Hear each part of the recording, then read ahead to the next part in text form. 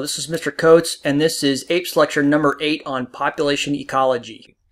We have to review what is a population. First of all, a population is a group of organisms of the same species that live in the same area. So down in this slide here, all of the oak trees are the same in the same population for this forest, or all the maple trees, or all the river otters that live in here, or all the trout that live in the stream. So those are populations within that ecosystem. So all the same species in the same area. Now, when we talk about populations, we have to talk about population growth. We've talked about population growth with humans, but species are very similar. So we need to look at those. Once again, there are three types of growth. First of all, we have exponential. Exponential growth is growth that is unchecked. You get this J-shaped curve right here, and that shows you that the population is increasing at a certain percentage rate all the time. The next type is logistic growth, which is this right here. What happens is that we get an S-curve with logistic growth. Logistic growth shows you exponential in the beginning, but then as a population reaches what we call carrying capacity, then the population levels off. Carrying capacity is the maximum number of organisms of that species that the ecosystem can support. And after a while, certain resources run out or become limited, and so the population reaches carrying capacity. The third type is linear growth. Linear growth is growth that happens with a set amount of growth every time.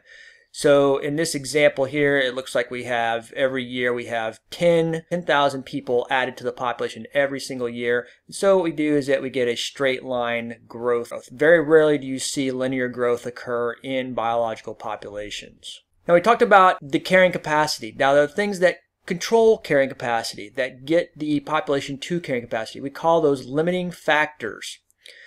Now, limiting factor can be just about anything that controls population. It could be space, it could be the amount of water, it could be the amount of sunlight, the amount of food, it could be the number of predators present, it could be the amount of nitrogen present, the amount of phosphorus present. Any of these things can be limiting factors. The way to look at this is to look at your population as controlled by a barrel. So in the barrel analogy here, we have our population, which is the water that's down in this barrel.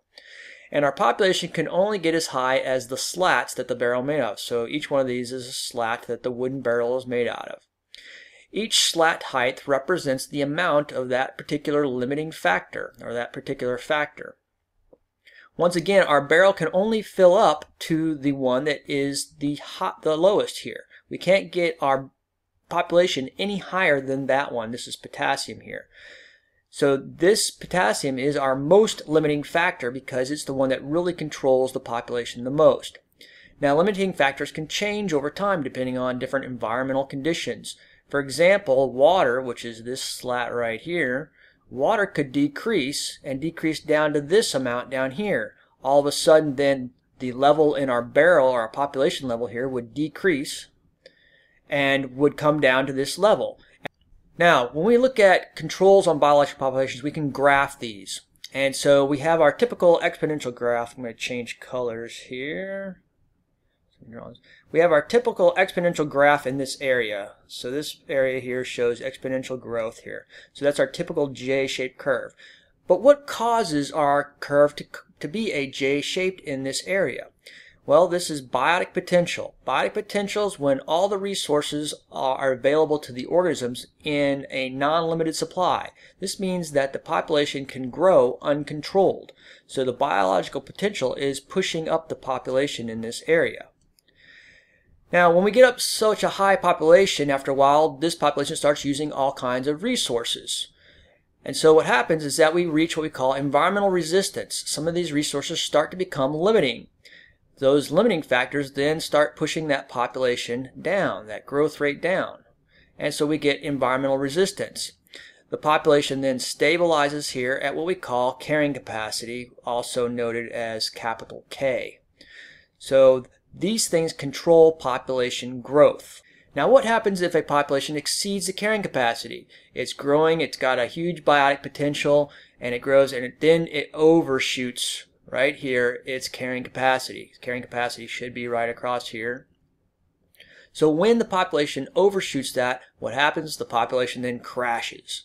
Sometimes the crash can be small, sometimes you could crash all the way down here and then have to go back up. It just depends on how big the overshoot is here, because the bigger the overshoot, the bigger the crash. So this is our crash of this population here. Now after a while the population will stabilize and will get closer and closer to carrying capacity as time goes on. But we have to watch out for population overshoot, and we have to watch out for population crash. Now when we also talk about populations, there are reproductive patterns. Okay? There are certain types of species that have certain types of reproductive patterns, and so we call these selected species. And there are two types of selected species that have different reproductive patterns. The first is an R-selected species. So an R-selected species would be like this cockroach here. Some characteristics of R-selected species: they reproduce very early in life. So they don't have to be very old to reproduce at all. When they do reproduce, they reproduce quickly and often. They have abundant young, so one cockroach female can lay multiple sets of eggs at one time, and all of a sudden you can have a hatch out of 20-30 cockroaches from one female in a short span of time. Most of these R-selected species have very short lifespans, they have a high metabolism, and don't live very long at all. The other thing is that most of them have no parental care whatsoever, so once they lay their eggs, then they kind of go off and do their own thing, and they don't come back and take care of their babies. Good examples, other examples of R-selected species include like a lot of fish species that lay their eggs in the water and no longer tend them. They'll have millions and millions of eggs at a time, and they get fertilized and float around in the ocean for a while until they hatch, and the larvae have no parental care. Even clownfish, even though they have minor parental care, once they hatch, those baby clownfish are on their own. Now conversely, the other type are K-selected species. K-selected species, they are a little bit different. They reproduce later in life. So a rhino is a good example of a K-selected species. Most of your large mammals are good examples of K-selected species. They often have few young at a time. Sometimes you might have a large mammal have more than one young, like for example pigs and cows, but typically very few young. They also have a longer reproductive cycle. Humans is 9 months. A lot of these larger mammals is longer than a year. Elephants longer than a year. Blue whales close to 2 years. So a very long reproductive cycle. They're also longer lived. All these animals live multiple years, whereas a cockroach might live maybe one if it's lucky. They also give good parental care to their young. Often the young hatch within the body of the organism and don't go through complex larval stages and are protected. And the parents often take care of them during their life. So the parents will provide food, provide protection until the young are able to survive on their own. Often these species have a more narrow niche. And so that's one of the main differences there. These guys usually have a fairly wide niche and are opportunistic. So that's the difference between an R-selected species and a K-selected species. Now, as we talk about these species, we have to look at survivorship curves. Okay, R-selected species tend to have this green survivorship curve here. What happens is that they have a lot of young all at the very beginning. Most of the animals in the population are very young, so we have an acorn here. Very few of these organisms reach adult life. And so this would be more like an R-selected species here. Then we have this other type up here, where we have very few young, okay, and as we get older, we stay alive longer, and then we drop off as we get older. So this is a type 1 survivorship. And then we have a type 2, which is kind of in between, where you might have multiple young and the population curve is actually a negative linear growth curve here for the type 2 survivorship. And so birds are good examples of this. So these are survivorship curves. And so this is mostly R-selected species, mostly K. And then you have the ones that are in between in this area.